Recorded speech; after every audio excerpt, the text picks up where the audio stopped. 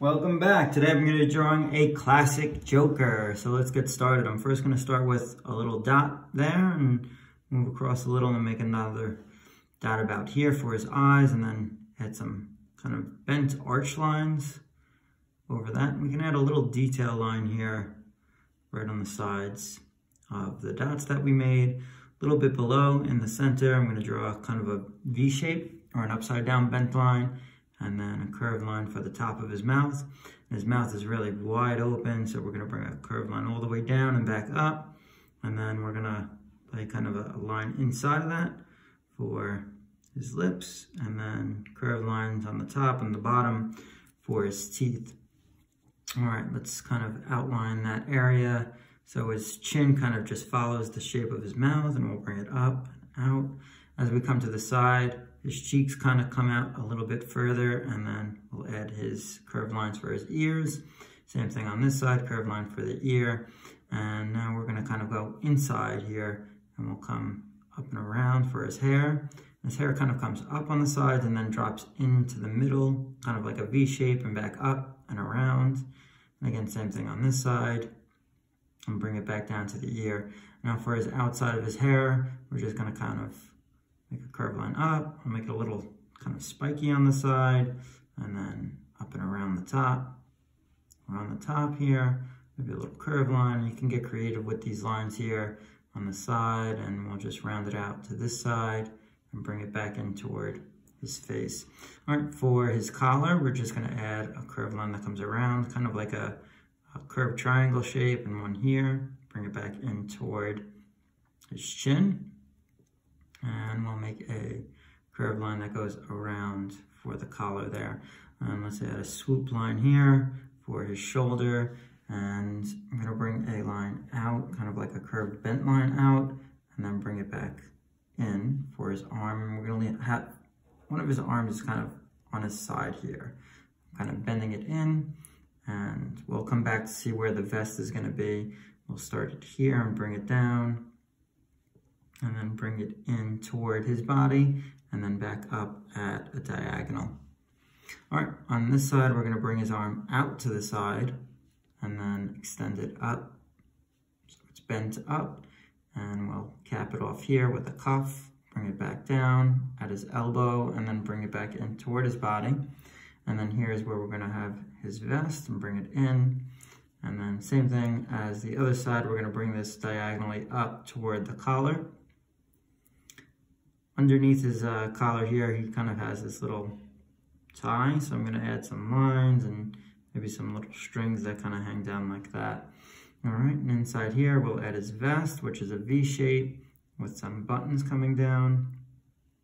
We'll give him 3 buttons, maybe some detail lines that show it's buttoned together, and then some lines that curve out and in on either side, and then connect it with a zigzag line in the middle, just about like that. Let's make his hand kind of resting on his hip here. I'm gonna add his collar for his sleeve, and then his hand is just leaning on his hip. All right, adding his hand up top here, I'm gonna kind of round it out and bring it up like he's presenting something. Okay, and we'll come back down here first. Let's add a couple more detail lines here. Maybe like his kind of cheeks, 2 lines like this, and a line for his ear here, kind of inner line for his detail in his ear. Maybe some lines like in his hair too, to add some more detail lines. Okay, coming down for his legs. First gonna start with this leg on this side, so I'm gonna bring a line out to the side and down, and then leaving some space in the middle, about the center of his body, we'll bring a line that comes down, and as it gets more toward the knee, we're gonna curve it in and back out. And this is his calf, and then bring these lines down. And these lines come narrow toward the ankle, and we'll cap them off. All right, this leg is gonna be kind of in front, so this leg is gonna be overlapped. I'm gonna start it about here and bring a line curved in. And then from the top here, we'll swoop a line down like this. Again, his calf is gonna come out and then back in. And then same thing with the front of his leg. Again, narrow toward the ankle, cap it off, and we'll add where his leg shows, and then we'll add a shape for a shoe. I'm gonna just bring down a line there, bring it out, kind of to a point. Same thing on this side, to a point here, and bring it back in toward his ankle. All right, so for his pants, if you want, you can add pinstripes going up his pants. We can do that later with color as well. I'm gonna add his coat tail, so his coat is coming from behind him, and just maybe some lines that work like that, and bring it back in toward his leg. It goes behind him, and we can do another one on this side. So I'm gonna bring a line down like this, and then bring it back in toward his leg. All right, let's start to add some color. I'm first gonna start with purple, and I'm gonna use purple for his jacket.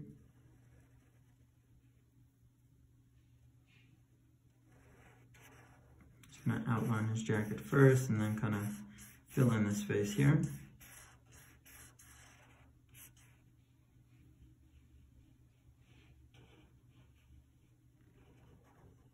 Going up to the cuff. I'm not gonna color in the cuff, I'm gonna color in the cuff a different color. So it adds some kind of contrast in the color. We don't want everything to be purple. And here I'm just following the contour line. So the contour line on this side kind of goes horizontally. Again, the contour line is just going to be the outline of the sleeve. So as I work, I'm working horizontally here. This kind of just helps with detail and kind of the flow of the drawing. Okay, so working with this part of the jacket.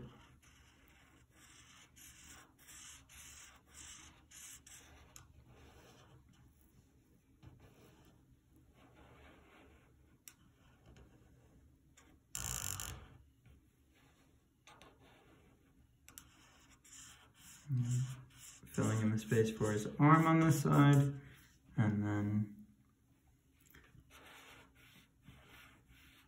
for this part of his arm, I'll just fill that in, and then for this kind of shoulder and here in this area. All right, I'm gonna also color in his gloves, purple.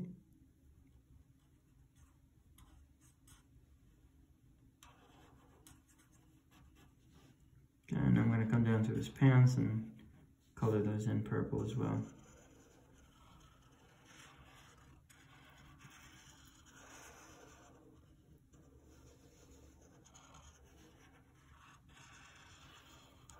Just outlining the pants first, and then I'll go back and fill it in.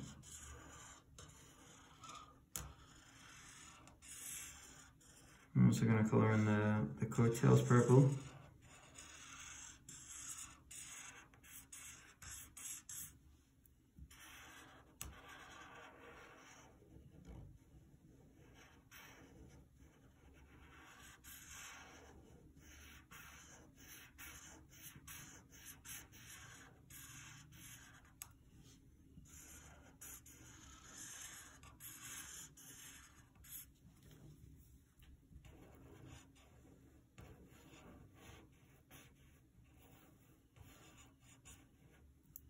Just to speed this part up, I'm going to open up the broad part of the marker.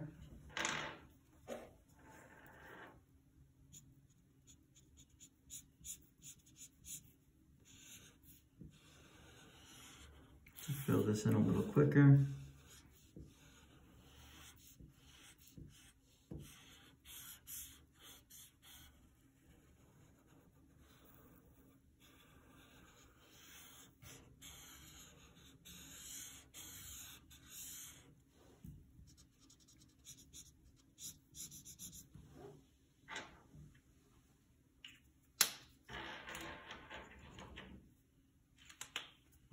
Now I'm going to go into a yellow color for his vest.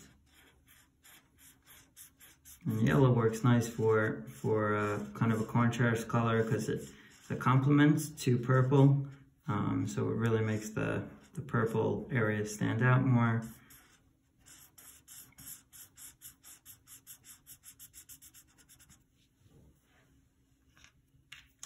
Fill that in yellow, and then I'm going to use a green, and I'm going to color in the cuffs here, and also his shirt, along with his collar.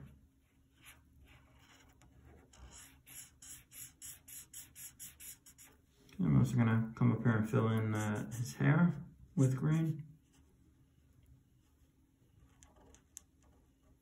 Being careful not to get the green onto his face, because we want to leave that white.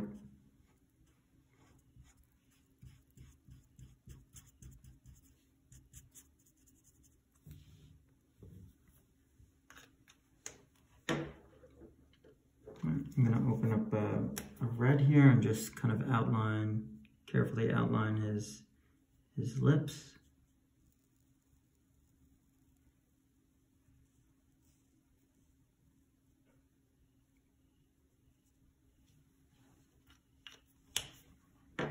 And we'll fill in the inside of his mouth right in the center here with black.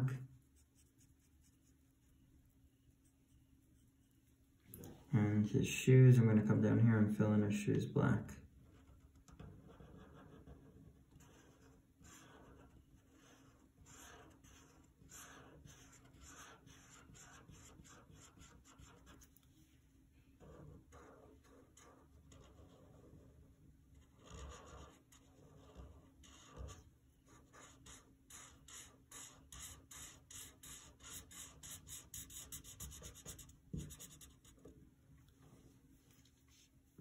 Okay, maybe just going back through here and a little bit of kind of contrast color, broaden up these lines to differentiate the coattails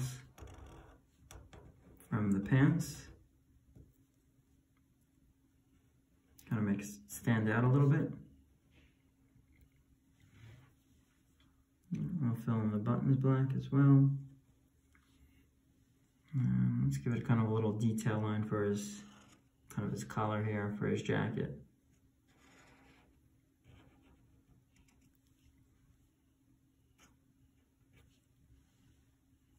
Some detail lines for his coattails.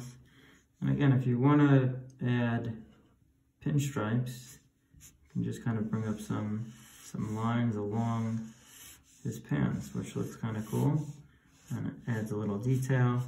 Again, just follow the contour line of the pants, which is the outside lines that we started our drawing with. And we'll just outline his cuffs a little bit more.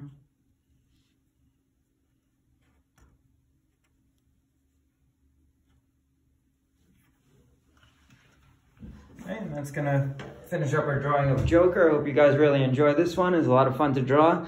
Give him a try. Bye.